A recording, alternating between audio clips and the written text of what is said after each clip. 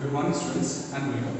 In this video we are going to talk about our history chapter of class 6. So the name of the chapter is History and Introduction.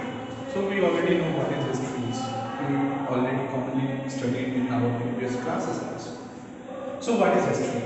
Basically it is the study of our past. Okay? And also it can be defined as it is a mirror of our past. Means whatsoever we have done in our past is our mirror and it will be considered as history.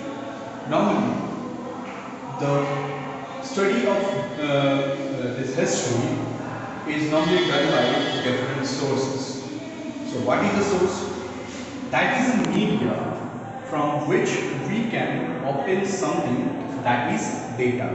Means a source can be defined to every object or a situation or any data that help us understand about certain points or certain data that we can receive. Normally, these sources is broadly classified into two parts: archaeological sources and literary sources. Okay, so what is an archaeological sources? Archaeological sources are basically the material evidence like historical building, coins, tools, etc. So what are they? Archaeological sources here refers to all those articles or things that we had found at certain points. Okay, for example, the tools by which our ancestors used to harvest our food or hunt down different animals will be considered as archaeological sources. Historical buildings will also be considered as one of the most important archaeological sources because it tells us about what and how that situation is ultimately made out of.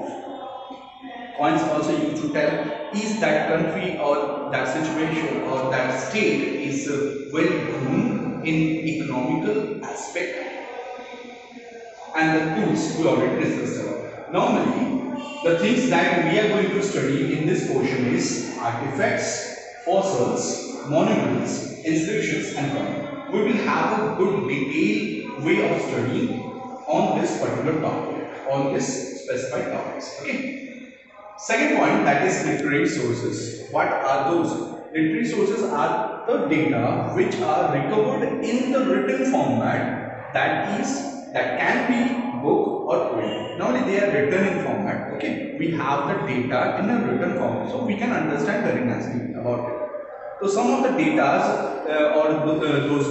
those literary sources are found in languages, means we convey our language or word, manuscripts, inscription, and religious text and non-religious text. Okay, so in this way we can say that literary source and archaeological source provide us all the data that we need for or to study our past. Hope you enjoy the video. Thank you and have a nice day.